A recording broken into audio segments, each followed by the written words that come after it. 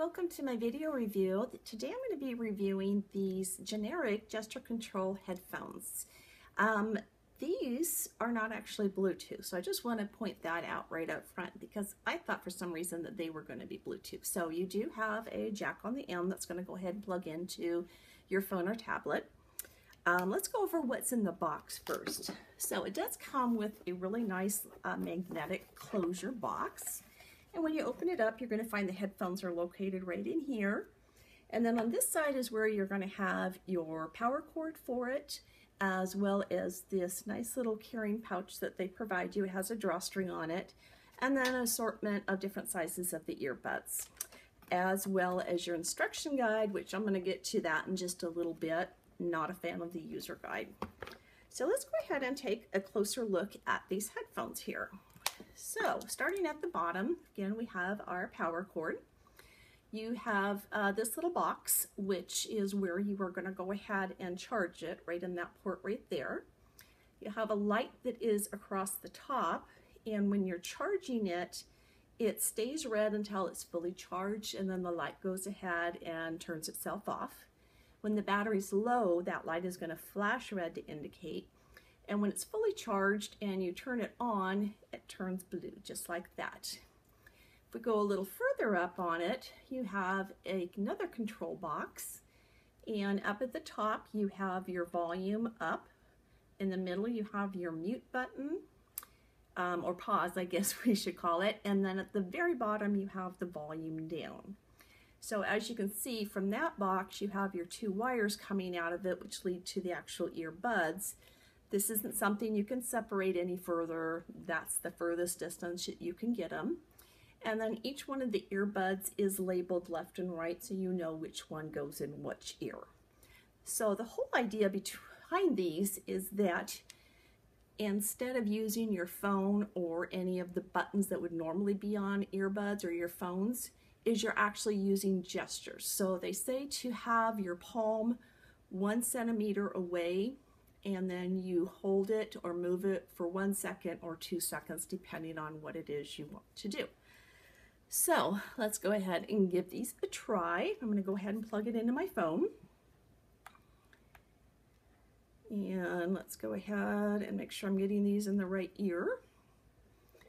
Now I did go ahead and switch out to the smaller earbuds because the medium ones were just a little bit too big for me.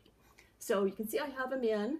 Just me putting them in went ahead and started my music, which you can see right here on my phone. And for some reason, the song just restarted and I didn't do anything. So let's go ahead and try the gestures out. So we're going to do 1 second. It started the song over again. Let's do 2 seconds. It started the song over again. It started the song over again. Let's do this side. Okay, it went ahead and switched the song. Let's hold it for 2 seconds. It switched the song. It switched the song. And it switched the song. So let's show you this. If I go ahead and turn my head around, a lot of times I also get the same gestures happening. So there, it just paused the song and it's playing again. No, it just stopped. So I'm not gesturing anything, it's just kind of doing it on its own. I've also discovered moving the phone around too much will also do that. So that's been kind of a hit and miss thing for me on that.